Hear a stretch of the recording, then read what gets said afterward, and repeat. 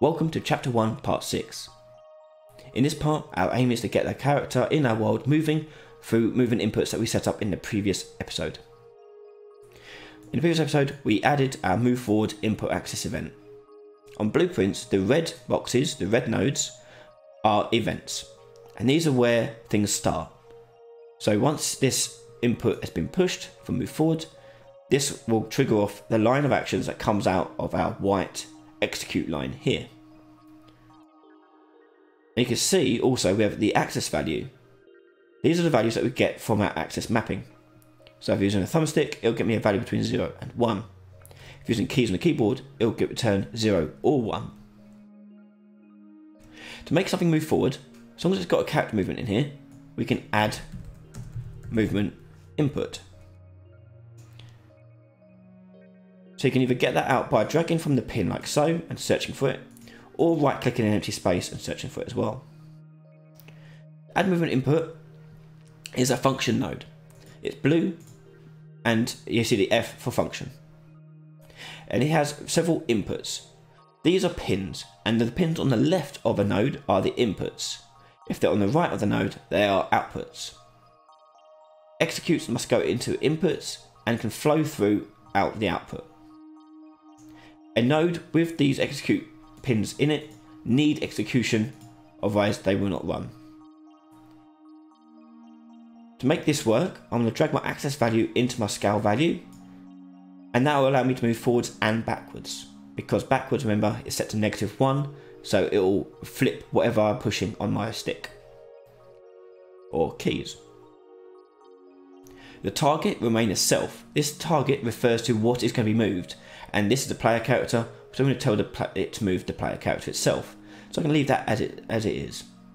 The world direction though is the direction that we want to actually move it in, and we're going to get that from our camera. So on your component list, you'll see camera, drag that out and let go, and you'll see a reference to your camera. Nodes that look like this are called references. From the camera pin, we can drag out and get the rotation, get the world rotation of our camera. Get world rotation just gets the rotation of the camera as it currently stands. From the return value of our rotator, we can get the forward vector. And the forward vector is a direction, and that will be the forward direction of our camera. This is a vector, this yellow pin. We can drag that and connect up with our world direction. Pins must be of the same type for them to be able to connect. So these vectors could connect, but for example, I cannot connect it to a float, which is this light green one. Click compile and close our window and push play. Now if I push the W key, I can move forward, and if I hit the S key, I'll move backwards.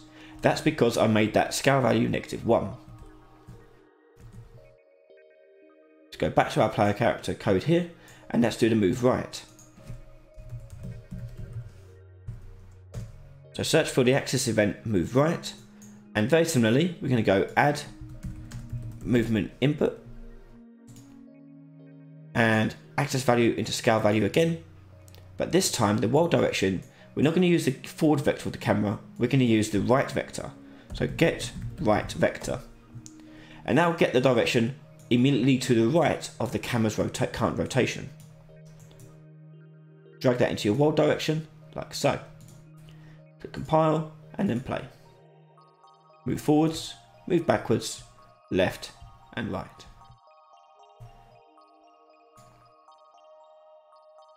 Now do the camera movements. Go and do look up. And the look up event is going to be adding a pitch input. Pitch is looking up and down.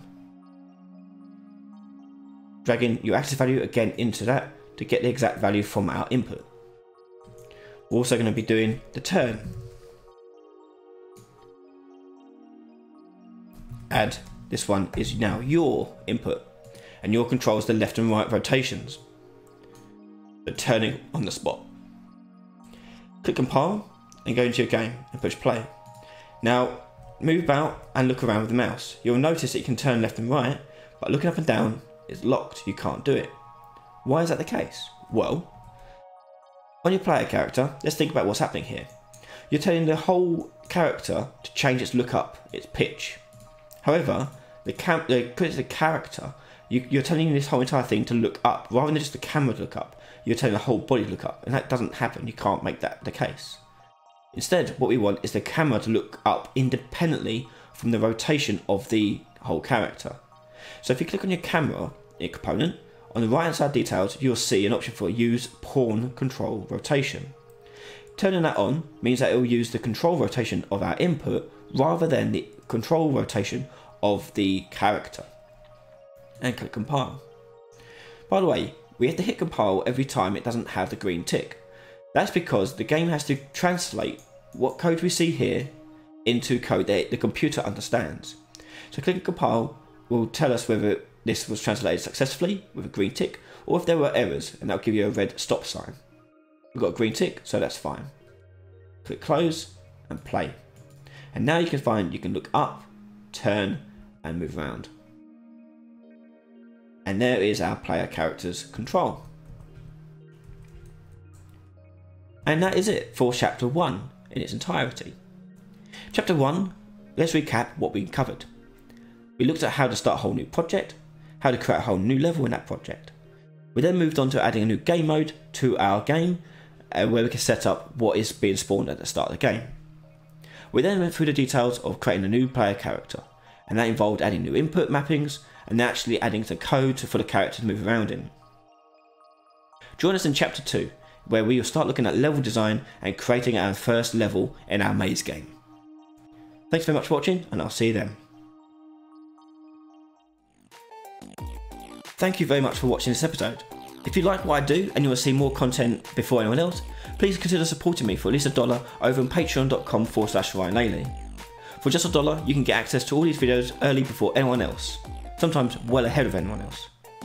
And I'll take this moment to say a big thank you for all my supporters so far in supporting me in making this channel content.